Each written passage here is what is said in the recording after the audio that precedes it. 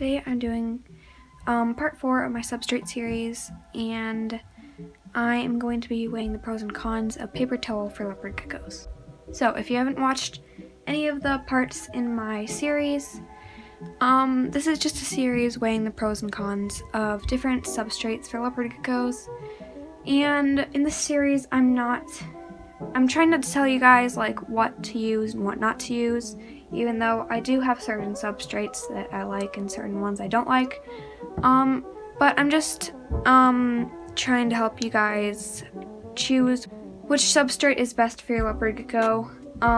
So I'm just trying to make it a little bit easier for you guys to choose, because there are a lot of different substrate options out there and not all of them are good, and every substrate has like different pros and cons to them, and it's kind of important that you know these things so that you can choose which one is the best for you.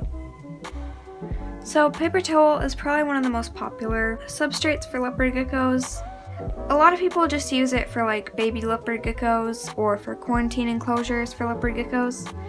Some people do use it for adults and just use it for them their whole lives. But a lot of people use it temporarily and then switch to a different substrate. But paper towel is one of the most popular options for substrates, mostly because a lot of people have it on hand and it's just like not something that you have to look really hard to find. You probably already have it in your home, and it's like a lot of people use it because they don't want to risk compaction with loose substrates. But yeah, it's probably one of the top substrates for leopard geckos out there. So as always, we're going to start with the pros. So the first pro is that paper towel is cheap and on hand.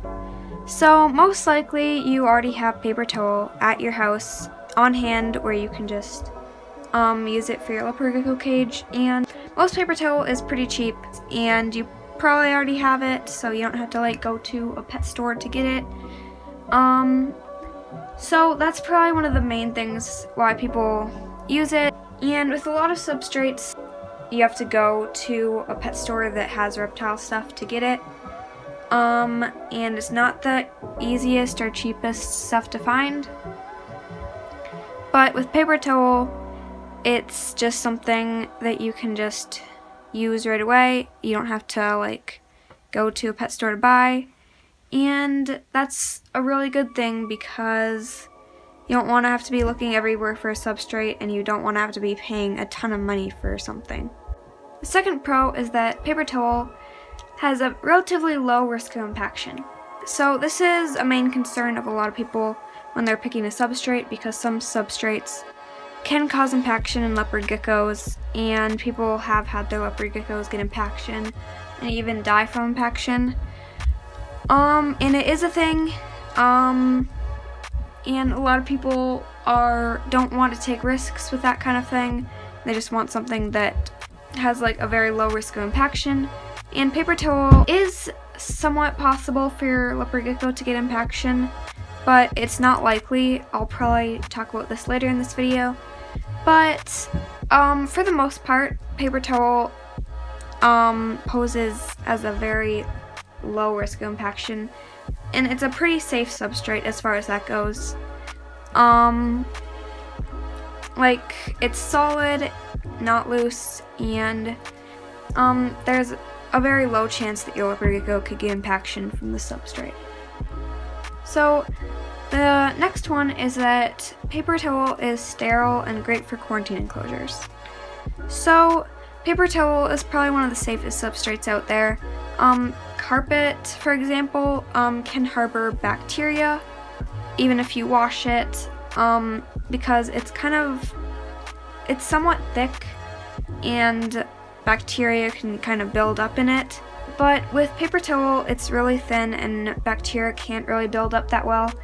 And you usually replace the paper towel, so it doesn't really have a chance to build up bacteria. So it's like really sterile and great for quarantine enclosures. It's one of the main things people use like when they're quarantining their leopard geckos when they first get them, because they don't want to risk impaction and they want to make sure their leopard gecko is healthy and safe. So the fourth pro is that paper towel is easy to replace. So with some substrates like tile and carpet, you have to clean carpet and you have to clean tile. But with paper towel, all you have to do is just replace it. It's cheap, so it's not going to cost you very much money to just put new paper towel in there every once in a while when it gets dirty. And it's just really easy to replace. And all you have to do is take out the paper towel and put new stuff in there. So it's a lot easier to clean out than a lot of other substrates, which is a big plus. So the fifth one is that paper towel generally looks pretty nice in an enclosure. So it's white and it's clean and it's just looks pretty nice in an enclosure. It of course doesn't look that natural, but it can make an enclosure look pretty nice because it kind of makes the enclosure look bright. With carpet, for example, I don't really like it because it just looks really bad in an enclosure to me. I like setting up my leopard gecko enclosure so that they look nice. And paper towel can really make your enclosure look pretty nice. So the next pro is that calcium powder doesn't really show up much.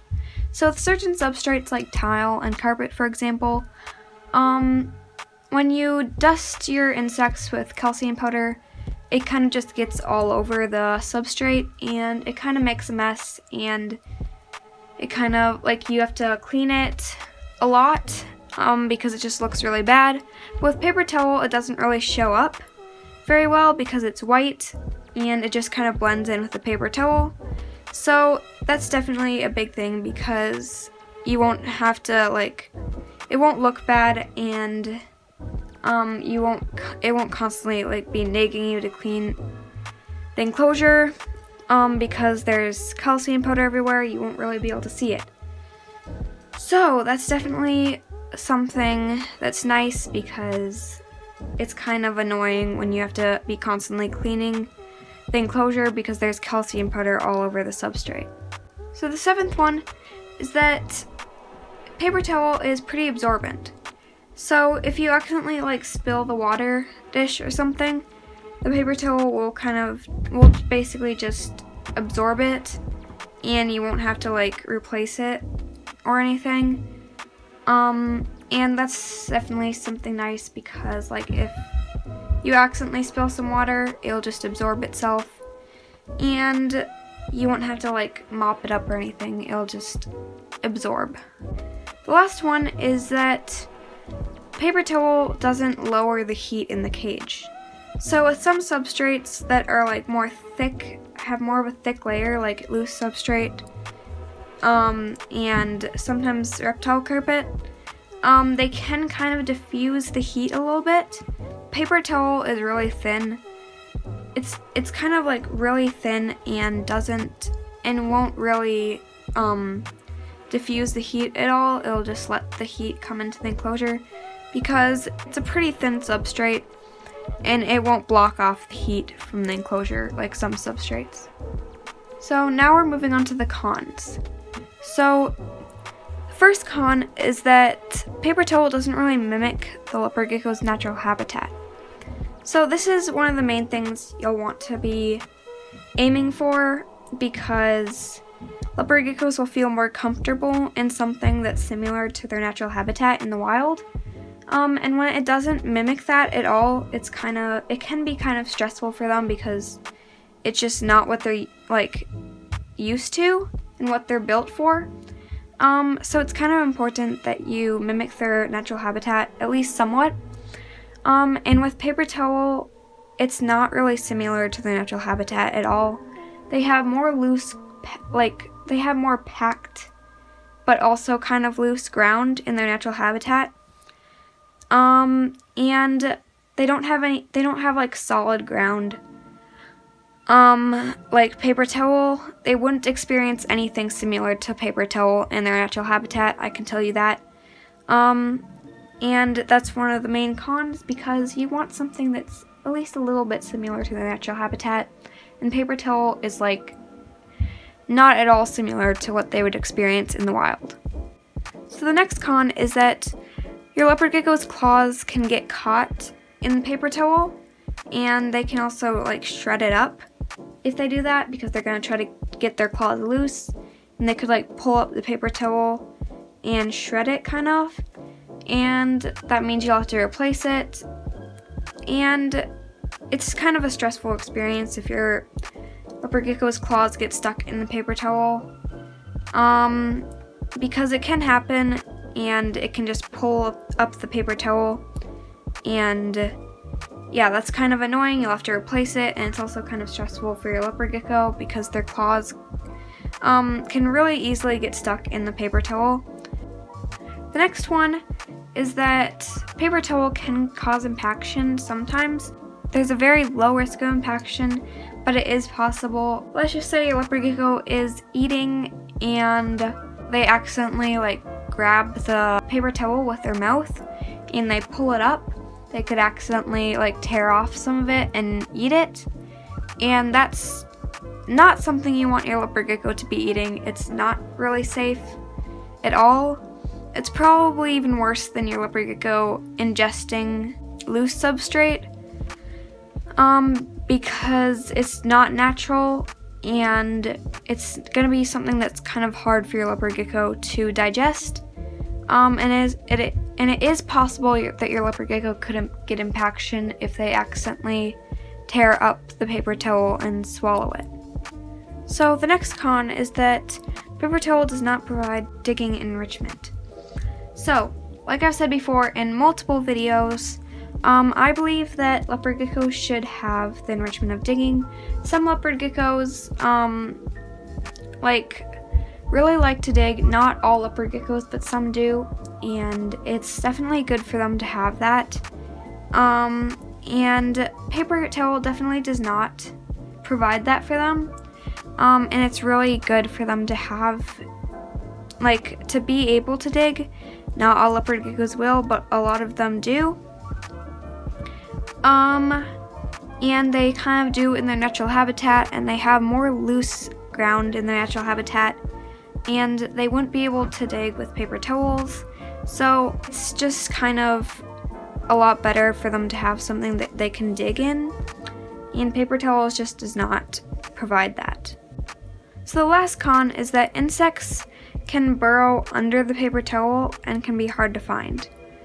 So, like when you're feeding your leopard gecko, sometimes I hand feed, so it's not really a big problem for me, but sometimes the insects can escape.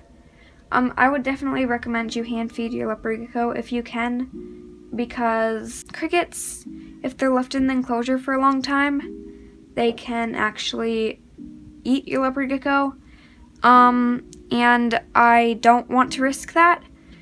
And also they can be kind of stressful on your leopard gecko if they're like crawling around on them.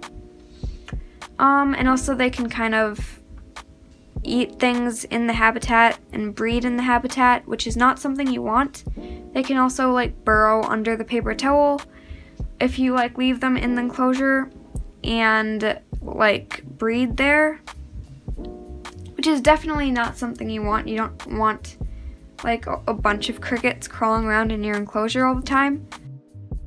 And it can be hard to get them out of the paper towel if they burrow under it. So yeah, that's something that you'll want to think about, because if you let crickets run around the cage, they can really easily just burrow under the paper towel and like breed there. Yeah, so I think that's just about it, guys. Yeah, if you have any questions or anything you want to say, make sure to leave a comment in the comment section below. I would really appreciate it. Also, as always, if you have any suggestions for videos, I would really appreciate that. I don't have, like, I kind of sometimes get a little bit stumped on what videos to make and what videos you want to watch, so if you have anything please leave it in the comment section. And I'd really appreciate that, but don't forget to leave a like and subscribe if you aren't already. And yeah, thank you guys for watching. Bye.